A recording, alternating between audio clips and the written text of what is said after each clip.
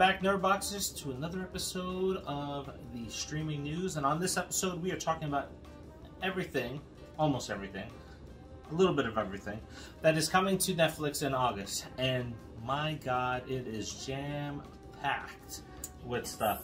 Yeah. They must have expected a heat wave because they want you to stay in and watch all the stuff that they're releasing. They do. New content is through the roof.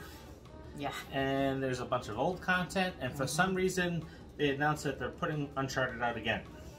Really? Yeah, I don't know Wow. why. Yeah, so Uncharted... Maybe it was a hit. Maybe they got a lot of views. Uncharted came out at the end of July, and now they're saying it's coming out at the end of August. I haven't checked through our Netflix feed to see if Uncharted actually got pushed back. And then there's two movies or TV series that don't have a date for August, and we're not going to talk about those just in case they come out in September. Yeah, yeah. But we are going to start with a older film that we missed when it came out. We did. It stars Blake Lively. This comes out on August 1st. It is The Age of Adaline. In this fantasy romance about a young woman who learns she will live forever, which complicates her love life. Now, she's gonna live forever. You don't like vampires. It's like she's a vampire. She's not a vampire. Anyway, with this film here, I'm not too keen on this one. And I don't think that it's that she's gonna live forever. It's that she is no longer gonna age. It's the same thing. I'm not too interested in this one. It kind of looks... I want to see it. It looks boring. I'm checked out halfway through the trailer because I just wasn't interested. But it is Blake Lively, and she has slowly won me over with her roles that she's had over the last few years. So, He thinks she's hot. she's okay. Anyway. She's okay? Compared to, like, regular women? Yeah, okay.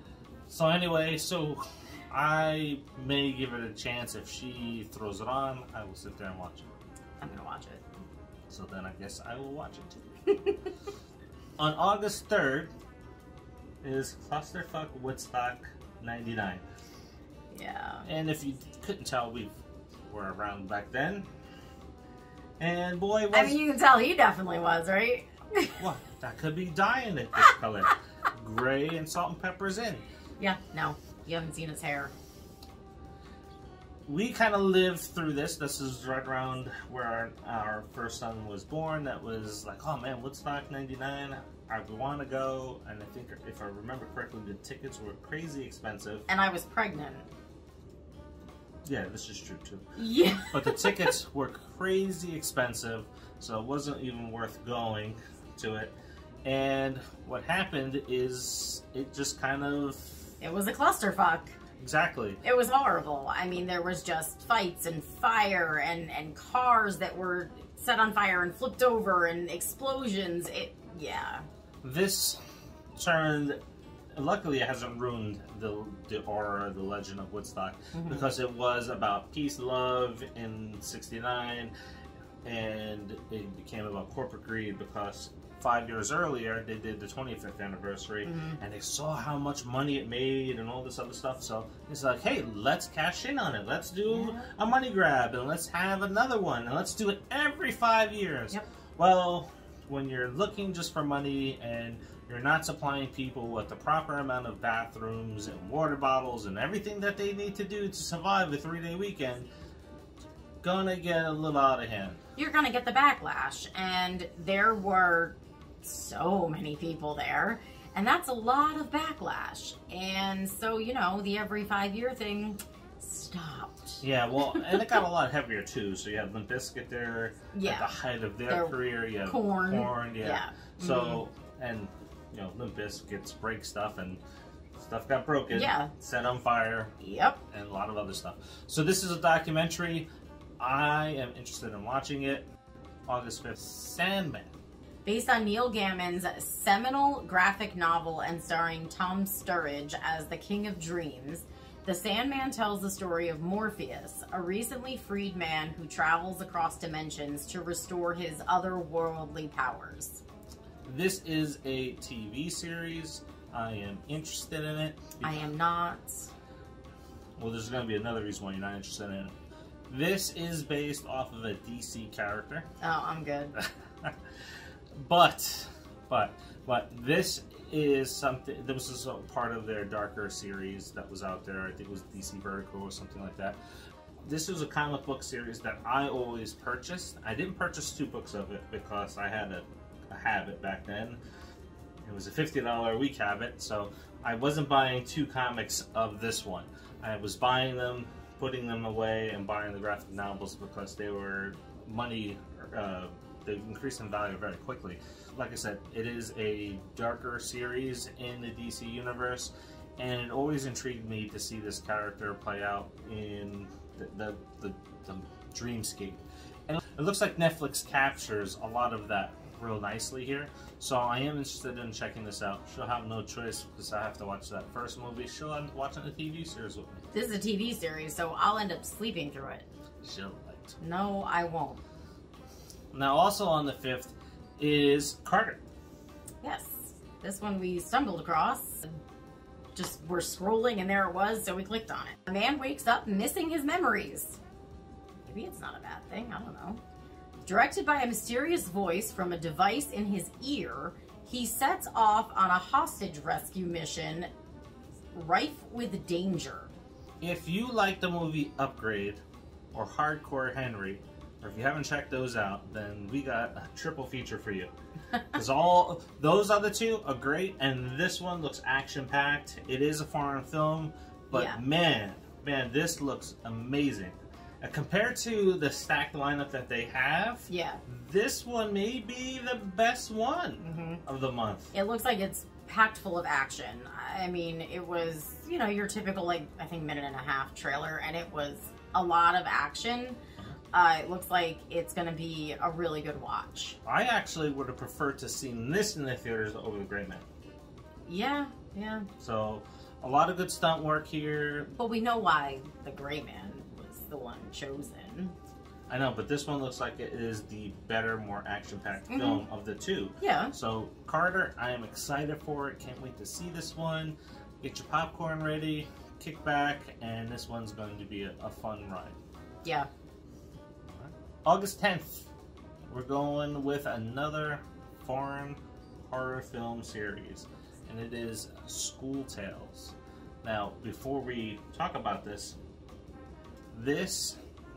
show reminds me of the 2000s J-horror and K-horror films that were coming out. Like this, I think of like Whispering Corridors, The Wishing Stairs, another movie that I can't pronounce the title, Memento or something like that. But this one looks like it is packed full of chills back from when Asian horror was at its height. It looks very bloody, but it is Asian horror, so. So essentially with this TV series takes place, it's multiple stories. A lot of it's focused in schools. Yeah. So if you've seen any of the movies that I mentioned, or if you've seen movies like The Phone or Cello, and you thought those were really good, you're going to like this film. It's not like Asian horror zombies, but this is essentially the ghost side of it, and it looks like it is the really good ghost stories that are out there. The movie The Eye is another one. One Missed Call, right? The original ones, not the horrible remakes that were made here in the States. So if I have to compare it to anything that's maybe over here in the States, on creep factor alone, maybe Insidious 4, The Last Key gets close to it. Maybe Conjuring. So if you like movies like that, then you're definitely going to like checking out this TV series. I can't wait for it. We need another TV series to watch. Yeah. So this will be one of them. Yeah, definitely. On August 12th comes what looks like to be the winner of the month for vampire films, and that is Day Shift.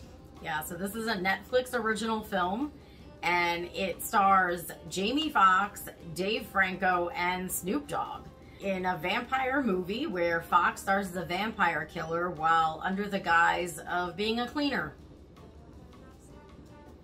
This should have gone to Cinemark. Maybe it will, hopefully. Maybe they'll sneak it in there. It could. I mean, it is still almost a month away, so.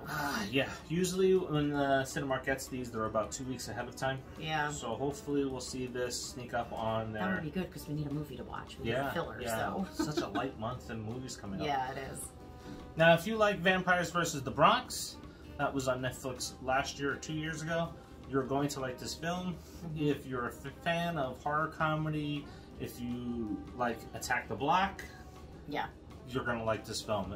Jamie Foxx looks like he really delivers in this. James Franco, Dave Franco. Dave Franco was playing a similar role that I've seen in another film, one of his films, where he's kind of like that nerdy guy that kind of screws things up. Yeah. So I think maybe even, and Now You See, he may have did that as a con in one of the scenes. Yeah. So their chemistry on the trailer looks very good. This is going to be a fun one. It looks like it has some good action in it.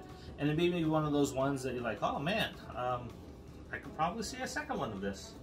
Yeah, yeah. I mean, from what we've seen, it looks like it's going to be really funny.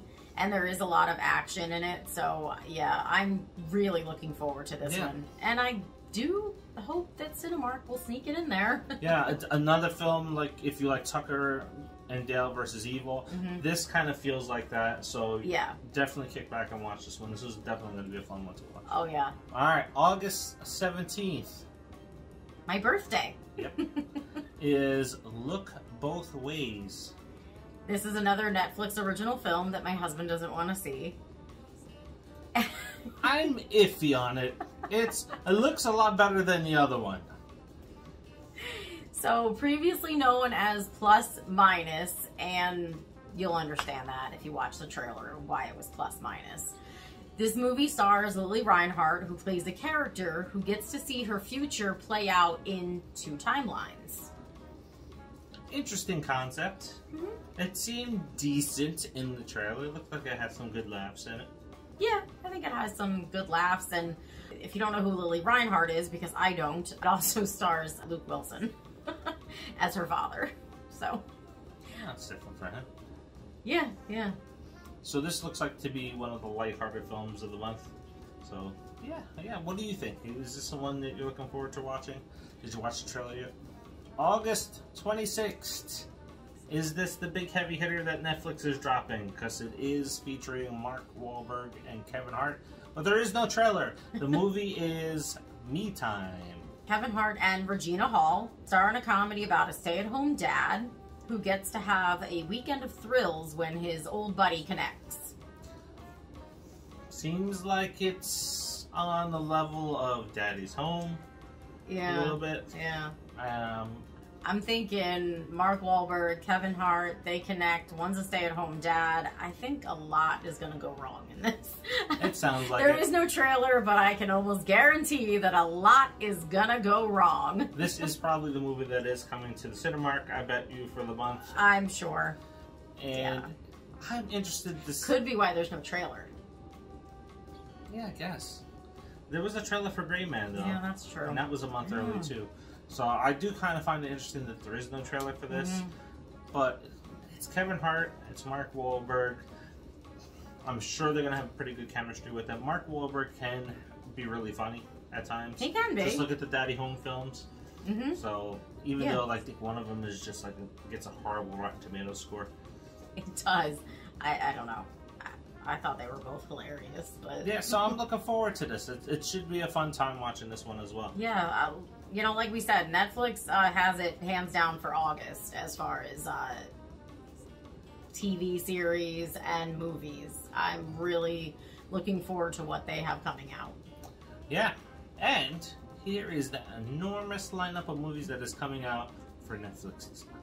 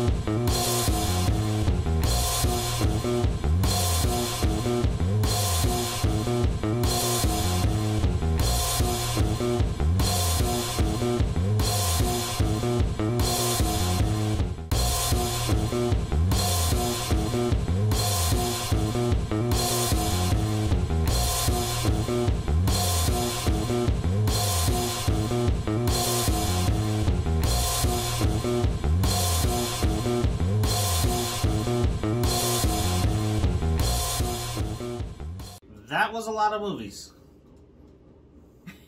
It was a lot of movies. Yes. That list on the first is just ginormous. Yeah. A lot of stuff going on with Netflix for August. Now, stay tuned because I don't know if we're going to be filming some of our next stuff in front of this, but the Nerd Box Cave is just about done. And if you did not catch it over the weekend, there was the charity event hosted by the Scene Snobs where we did a live 5 things, and you got to see a little bit of a sneak preview of what that looks like. So that video should be hopefully dropping before this, or I ran into technical difficulties trying to rip it off of the internet. So hopefully that will be out there.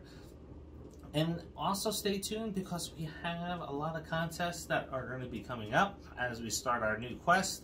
And we're prepping for Halloween, so you'll get to see a new season of Nerdbox Paranormal coming up, and a bunch of new Halloween memories from a bunch of different people that we didn't get from last year.